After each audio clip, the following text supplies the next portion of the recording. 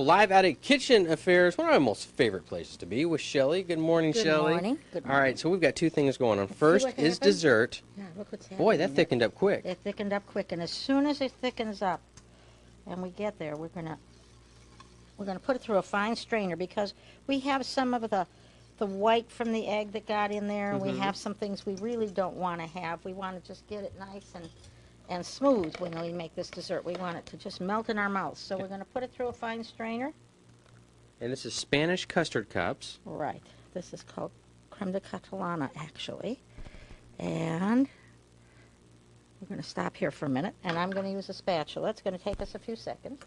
We're going to get this all the way through here, and when we're done, I'm going to probably call Michael in here to do this for us. So we're just going to keep going. And then we're going to put these in custard cups, let them cool to room temperature, and put them in the refrigerator later. But what's important that we go through this fine strainer. See the difference? Yeah, because you got the lemon zest in there, and you've got the whole vanilla bean. Yeah, I'm kind of pushing that around, and I'm going to try to get all of this out. So we're going to do that. But I want to move on to the rest of our meal. We want to have a little twist on a BLT. Okay. So And this is the time of year for tomatoes, that's for sure. it certainly is. And whether they come, wait till they get red or we start eating them when they're green, they're wonderful. And so I'm going to let this just sit here. Mike's going to come in, and All right. he's going to work on this We're till going we to pass get that it all off to done. Mike. We won't worry about the rest of that. Okay, so we're going to come here. We're going to get this heated up. And in here, I have a nonstick fry pan. I'm using this interesting fish pan that you were commenting on. It's nice because I can put a lot in a long area. It's great for two things like a nice, let's say we had 2 trout or 2 small crappie or something. You could cook them evenly.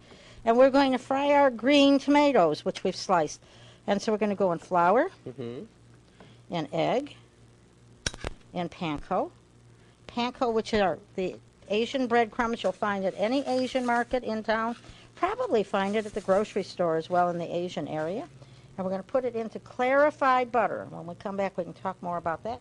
We're going to start to fry these up. All right, sounds great, Shelly. And already my mouth is watering.